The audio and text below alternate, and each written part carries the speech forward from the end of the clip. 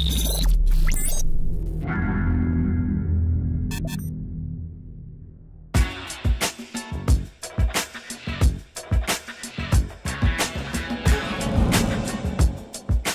folks, man, this is Monk and we are back with another episode of Classics of Cinematics, and this is the show where we talk about the films that shaped and warped our childhoods.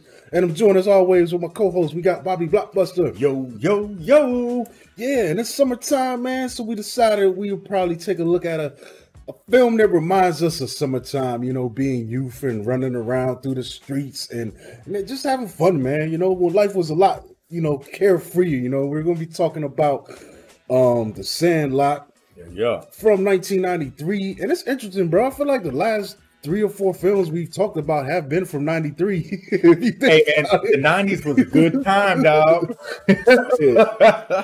So, Sandlot is directed by David Mickey Evans, and it's also narrated by him, interestingly enough. But the story goes as this. When Scottie Smalls moves to a new neighborhood, he manages to make friends with a group of kids who play baseball at the Sandlot. Together, they go on a series of funny and touching adventures. The boys run into trouble when Smalls borrows a ball from his stepdad that gets hit over a fence, and they try to recover it. And the cast of this film, we got a nice ensemble. I mean, they're pretty mostly, you know, people, child actors. Child actors, notable child actors. Mm-hmm. You don't see much of them in anything. Yeah, so we get Mike Vitar, Patrick Renner, Tom Geary, Chauncey Leopardi, David Mickey Evans, or the director. Dang, so hold up. Is that the director, David Mickey Evans? Hold on, just gotta confirm. Yeah, so he played the older Smalls, the one who's watching Benny. Yeah, that's wild. So he's in the movie as well. So we got Marty York, James Earl Jones is in this, Shane Obedzinski, Dennis Leary as well, man, which was a surprise when I rewatched it. Marley Shelton plays the pool girl, Wendy the lifeguard. Karen Allen, I think that's Smalls' mom. We get a lot of people, you know, Grant Gelt, Victor DiMattia, Brandon Adams is another one of the kids, and I guess is that everybody? Will Horniff. Did you spoke on Ham, right? Dude at the top. Yeah. We got him. Okay. Yeah, we got him. I was about to say he was in like big Disney films. Yeah. So I mean, that's most of the main guys. I mean, it is a film, you know, about a bunch of neighborhood kids playing baseball, and it just reminds me a lot of my youth, man. So what one of the things that stands out to you in this film? I mean, outside of the fact that this film engulfs summertime, friendship, camaraderie, you know, and all the trouble that, you know, youth can get into, or, you know, whether it's simple fun or, you know, a little deeper than that. The main thing that stands out to me about this film is the storytelling. The way that this story is told and the way it translates on film. I know this is a group of 9 kids, but when you watch this film, you feel like you're the 10th member. You know what I'm saying? Like they bring us right into their world, and we're right along on this adventure with them. And the way that they, like I said, the way they translate it on screen, and the narration just like intensifies the story in such a way that's every time I watch this, that's what stands out to me more than anything else. Definitely, yeah. That sense of camaraderie, man. It's almost like a story that's taking place in a film like Goonies, man, where you got the same ensemble group of neighborhood kids that play together, get in trouble together, and, you know, and help each other out and support each other, man. So that is an interesting aspect of it. Well, bro, it's funny that you just brought up Goonies, because I was reading this article where these people were debating what's the best film when it comes to this genre. Is it Goonies or Sandlot? Me, I feel like, you know, they're both awesome in their own right. But yes, you're absolutely. If I got to pick one though, I'm probably going to go with the Goonies. I got to go with Goon Squad all day, because it's just a more outrageous. Hey, you guys. But I do like the one of the aspects, you know, the storytelling of this, man. The idea to go with that narration, I think that's cool. It's I mean, it's something that we see, you know. I mean, maybe 3 years before that, they did that in Goodfellas very effectively, and it seems like they employ that same tactic here, which takes us, it kind of guides us along, takes us from scene to scene, puts us into the mind state of the main character, of what they're dealing with. Because it's kind of cool, man. This kid's kind of been moving around a lot. He just moved to the neighborhood. at the very end of the school year, doesn't really have time to make friends before school's out, and now he's trying to run around in the summer to kill some time, and he finds out his neighborhood kids are playing baseball pickup games, and he joins them, you know? Well, he tries to join them.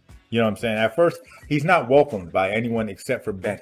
But the cool thing is that when you got the leader of the pack having your back, it's all good. You know what I mean? And that's the thing. Like Benny, we see as the film progresses, Benny is not just the leader, he's the front runner, but he is the ultimate like cement that keeps this group together, you know, because they all it's baseball is everything, you know, and when it comes to baseball, you know, Benny he's great beyond his years when it comes to the sport and his craft. But the thing about him is that, you know, he also understands that friendship and camaraderie that trumps all that stuff, you know what I mean? And so even though he knows he's good, he doesn't belittle any of, you know, his friends. He actually tries to push them to excel and see the greatness in themselves and keep emphasizing that. That's how Smalls gets in, because he's like, man, you know what?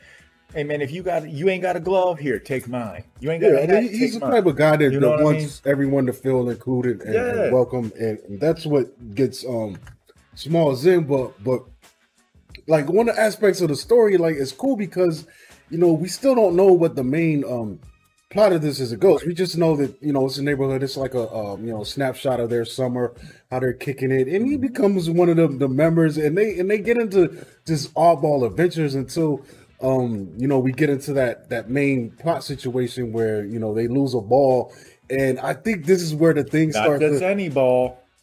Well, they lose a regular ball, right? So then Smalls goes and gets a ball to replace that ball that they lost because, you know, and his dumb ass, I don't know why he picks the Babe Ruth ball with all the signatures. You know what I'm saying? The baseball that his stepdad has, and it's just like, dude. Well, initially out the gate, when he first, you know, gets, you know, brought into the team, Benny hits a home run and he goes up to the fence. That's when we find out about the beast. He's like, oh, I'll go get the ball. He tries to go jump over the fence, and they're all like, no.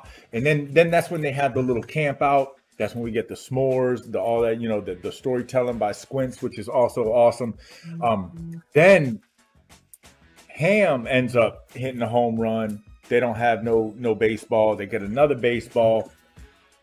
What ends up happening as they, you know, the summer progresses and then they continue to play these games, Smalls, after Ham hits the baseball over the fence, he's like, man, you know what? I got another ball. They go get his ball. Then that's when he takes the Babe Ruth ball. And since he was the one who got the ball, Benny's like, you know what? Go ahead. You get the, you know, you get the first bat, you know, and then he hits his only home run. And my man, he's like, oh no. And when he's running past second, he just starts running towards the fence. He's like, they're like, nah, man, you got to go to third base, you know, clear the bases. It's like, nah, man, oh no, this is bad. This is bad. Well, the crazy part about it is like, I don't see how they got that ball in there. Like whoever was pitching didn't see that this thing has a signature on it, and like didn't. So that's a plot hole for me. But I mean, essentially, the reason why the fence is a problem because there's this dog on the other side of the fence, and this is probably one of my favorite parts of it because we're looking at it from a child's exaggerated point of view, man. So it's a dog. It's probably like a Saint Bernard, kind of a. It's actually it's a bull mastiff. Oh yeah. Those dogs are really big in real life, but when you're you know yay high and like you said, a child's imagination. But yeah, so all of a sudden this thing is like the size of a T-Rex. Like I love these moments because like there's like glimpses of the shadows like on the other side of the fence, and you're like, yo, what the hell is that? And the snarling inside, and the noises that like a dragon, and the fence be shaking and shit. And take it back to one of my favorite moments, like you were talking about when they were eating s'mores and they were talking about because you know this nighttime they've lost the ball, they can't really play no more until someone comes up with a ball. But then they're telling you the lore of the beast. And then it's all black and white footage, and they start off with this little cute puppy, and all of a sudden it's this big ass dog, and bigger than a car. It's like really big. It's inside of a station wagon, and no one can handle this. It's killed 100 and some people, and you're like, dude, come on. Yeah, 120 173. But it's a perfect encapsulation of what little kids in their minds, and it's like a fish story, man. Yeah. You know, the longer you tell it, the longer time goes, the bigger everything involved gets, man. And this is one of those great moments for me, man. Like that passes. This thing takes place in 62, so. Yeah. That's another thing that stands out to me is it's a period piece in a way, you know, the sights and the sounds and the way of life, the cars, you know, the living. I mean, you see, they're all, you know, all the houses got the doors open. Yeah, you know it's what I like mean? small town suburbia, you know, America at the time. My man Smalls, it was 4th of July. My man just runs. He was like, "Mom, I'm going to go play baseball. I'll be back in a few." It's like, what? Did you do that? I mean, I guess you know where he was. I mean, like it was cool, man. Like, and also the other adventures. I think that helps seal this crew because he's still the new guy, and the other guys know each other. But then they get into other adventures. You know, they're hanging out at the fair. You know what I'm saying? The fair that was celebrations because they had to put that work in on the prep team. And that's the other thing. Like you can tell that these kids, it's not that they were the less fortunate, but they played baseball for the love of the game. None of them were on none of them were playing organized. Yeah, they didn't have the money. It seemed like they didn't have the money. Didn't have the money to put them into those. They were scraping by like your average everyday young ones. I mean, when that little prep squad comes in and comes to their spot in the Sandlot, all suited and booted on their bikes and everything. That's why I love Ham. Ham was. I know Benny was the GOAT, but Ham was my favorite character in this because he always talked his trash.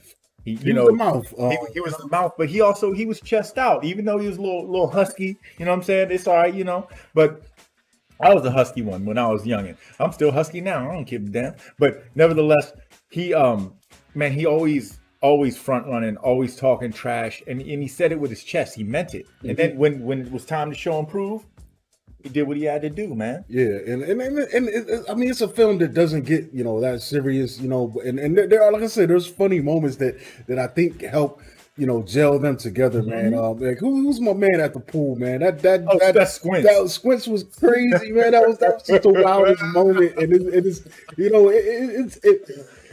it is messed up for him to do that, but then you see why, and it's just one of the funniest scenes, dude. Like it's crazy, man. Basically, there's this cute lifeguard, and he's got a crush on her, and he feigns like he's drowning in order to get him to save her, and she pulls him out and doing him mouth to mouth, and he kisses her, and then it's just so wild, and then they all get kicked out. But it's another one of those team building moments, man, because even them being in trouble together, that's one of the things that kind of gels friendships and brings peer groups together, back in those times, man. Like there's plenty of times where we were running around doing something we shouldn't have been done, and all of us got in trouble once our folks found out, and it just made you more, it's almost like your bonds is being tested under fire, and it's strengthening. and that's the thing about this. Even though baseball is like the cornerstone of this film, everything they do as a unit. They do as a team. They win, they lose, they get in trouble, whatever the case may be, as a team. And no one strays away from that.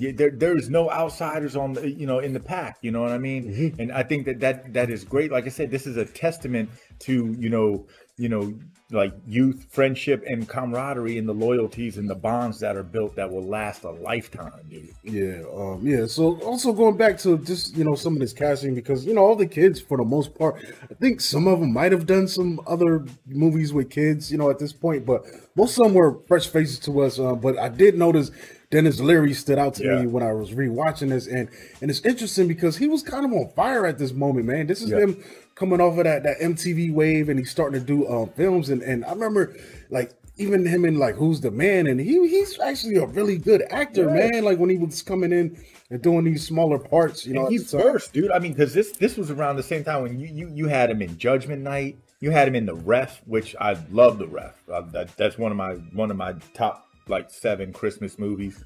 He was also in like I said, Who's the Man, and then Suicide Kings. You know what I mean? And all these films were in the 90s, but then it's like, what happened to Dennis Leary, man? Yeah, I remember he had that the TV show for a while. So yeah, that's crazy, dude. So this might have been like his 5th movie. He did Loaded Weapon with with the Lethal Weapon parody. Oh yeah.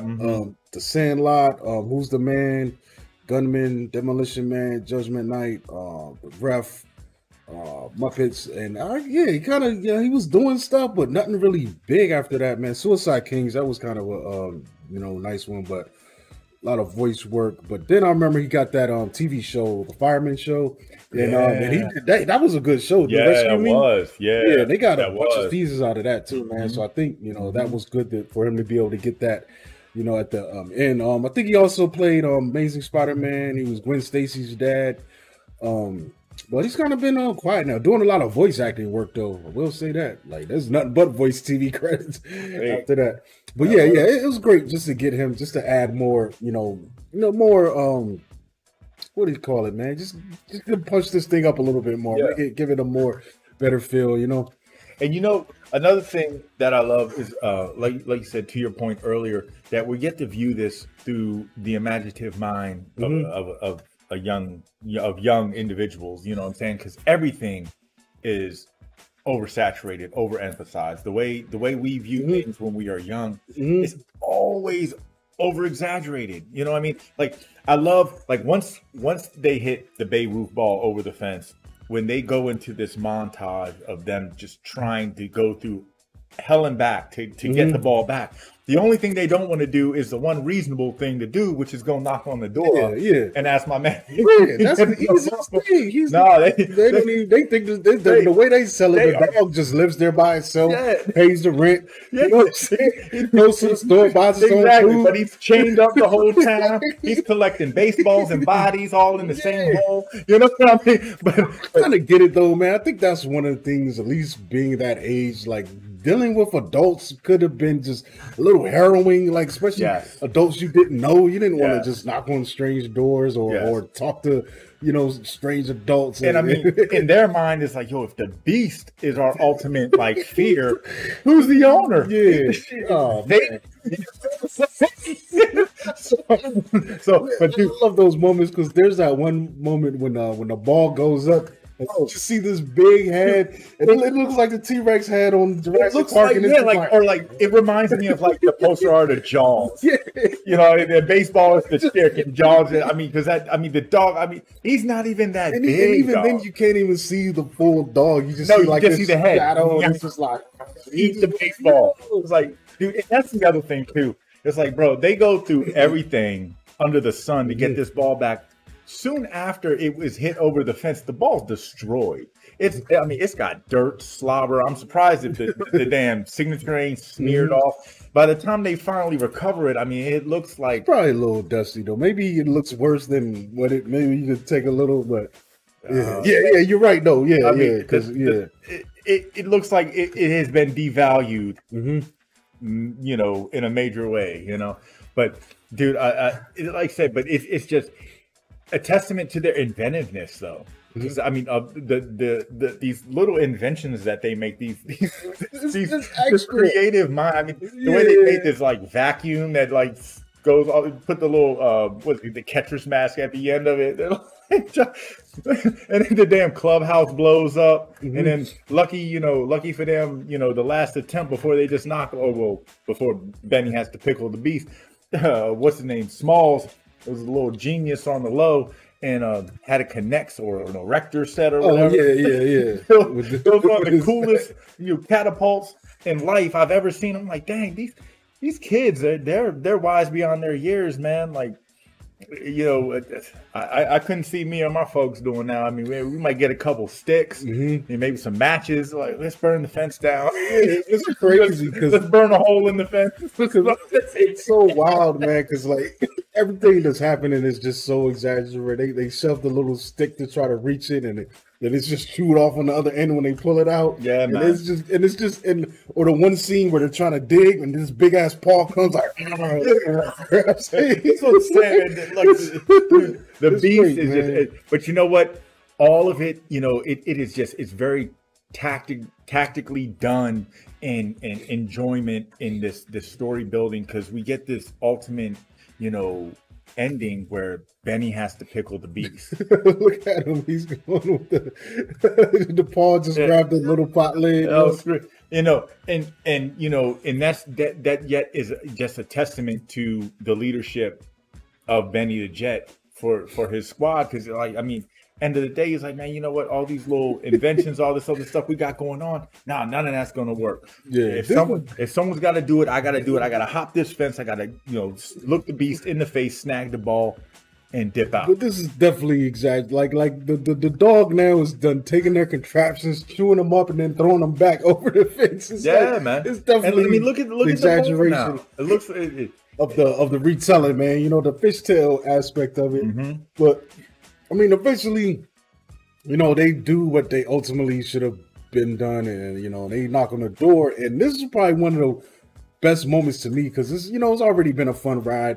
And then there's like to put the cherry on top is James Earl Jones, who's the owner of the Beast, and he's just so cool, dude. He's like this old man who loves baseball, and it's just like a warm, inviting face after these dudes have been through the trenches going to war with the Beast. Like I thought that was cool, man. All I'm saying, one of my favorite parts, like I said, right before, after, because Benny has this dream, he sees Babe Ruth. Babe Ruth looks at him, he's like, yo, boo, this is what you gotta do. Yeah, he's like, man, you telling me I gotta pickle the beast? And then my man Smalls, he was like, Benny broke out his secret weapon. The PF Flyer, guaranteed to make any kid run faster or jump higher. You know what I'm saying? I put mine on today. I don't know if I'm gonna have to pickle any beef, but I love that, dog. And then, man, that whole scene where he jumps the fence, gets the ball, then runs through the whole town. Dog, my man became a legend in this town before he made it to the big leagues. You know what I mean? They ran through, they ruined the parade.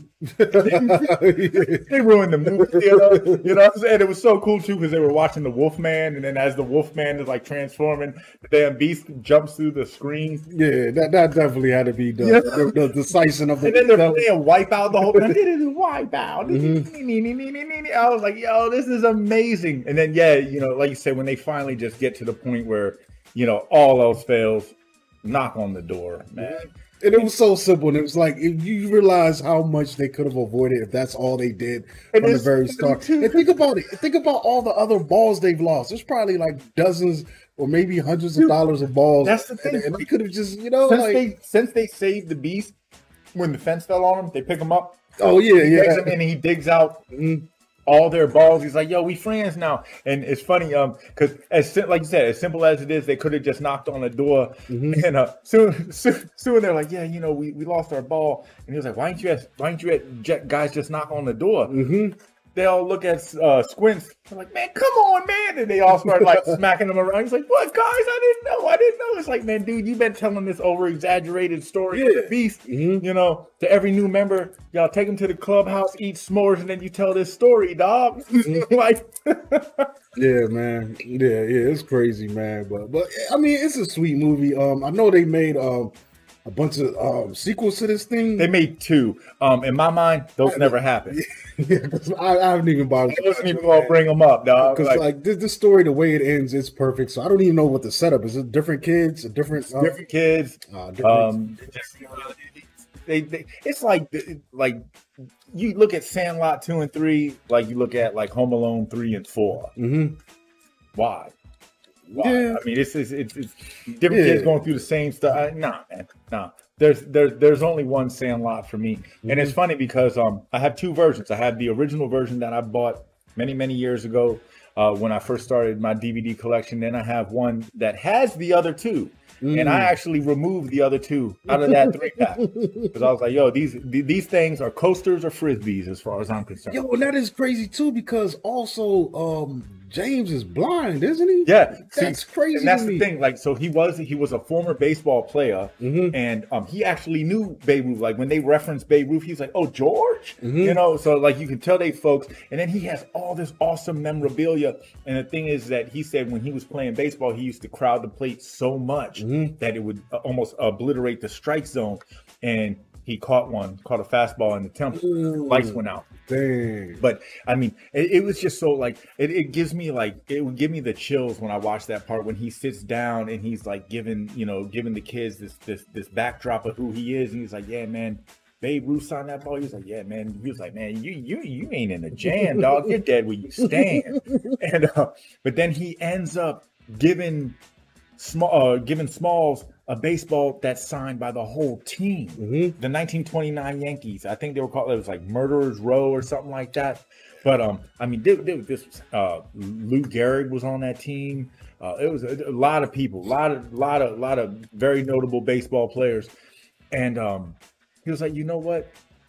I'll give y'all this ball. Just come and talk baseball with me once a week. You know what I'm saying? And that's all he wanted. He wants company, man, because the beast don't talk.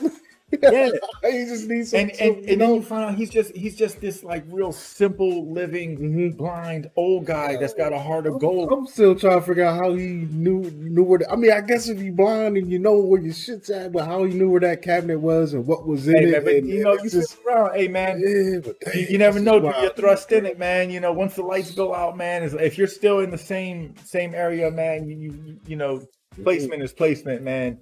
But yeah, man, and it's just so cool because I mean, look at him smiling. Yeah, he's a good actor, man. You feel that the feeling that he has, that, like he understands. Like you say, you're dead, like because you lost his ball. But just seeing him and he's just right in this moment. I just imagine him being like, I was these guys before. You know what I'm saying? And they love the game, and I love the game, and we're like, it comes across, man. Like I said, it's a perfect cherry on top of this already great film, man. Just this scene, just throwing Smalls a lifeline, and then the kicker in it is when in the narration of it when he's like, yeah, so I gave Dad, I told him about the Babe Ruth ball, and he was pissed off at me, but then I gave him the ball signed by the whole team, and he was like, all right, it's okay. So instead of grounding me for my life, he grounded me for a week. Yeah. It's like, dog, are you kidding me right now? You got a much better deal. Like that was only one sig. Now you got all of them. You see what I'm saying? And we're both collectors, so I'm like, shit, man.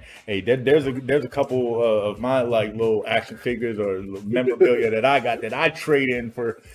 That's that baseball that's signed by everyone is, man. That's a once in a lifetime piece of memorabilia right there. You ain't finding that everywhere, dog. You had known someone that knows someone to get that. Yeah, man. Yeah, that was great on James' part. Yeah, man. And then not for nothing, man. The way the film just comes full circle after we get this awesome, like gratifying feeling from them meeting James Earl, and then of course now that they've got a kinship with the Beast, he's cool with the stepdad now. He's out there playing catch with the stepdad, and then it takes us into what would then be present time in '93, and you see. Because they tell us, that was another thing. I had to write this down. The way they said it was so dope. Pretty much, after that summer, he was like, man, no summer was like this one. And then as we move forward into going to middle school, growing into life, people started moving away, but we never replaced their spot on the team. You know what I'm saying? Where at the beginning of the film, it's like they were at 8 people looking for their 9th member so they could have a full team. But once they had the full team, they never replaced them. So as people, moved away and stuff, whether they had, 6 people, 4 people, 2 people, no one got replaced. They just continued to play the game as if everyone was there. And I thought that was a real, dope way to say, like, once you got your pack, your unit, everyone's irreplaceable. You cannot replace them with anyone else. And then they move into what would be happening at present time, and it shows that dreams come true, everything comes to fruition because Benny the Jet actually made it to the majors. You know what I'm saying? And it shows him playing ball for the Dodgers, which is funny because he was always wearing the Dodgers hat. And Smalls is actually the sports analyst, like the guy. What do you call him? it's not the sports analyst, the guy that talks that gives the commentary. Commentary. There you go. The announcer. There you go. Yeah, he for the team. So it shows that they still get to hang out. Like if Benny's the professional on the team and he's the commentator announcer guy, you know, they're kicking it at, you know, whenever after home games and stuff. And it just, you can see the excitement in him because, you know, Benny the Jet is like, I guess they were down a little bit, and he's like starts taking this massive lead, and then he steals home plate. That's one of the hardest things to do in baseball, is steal home.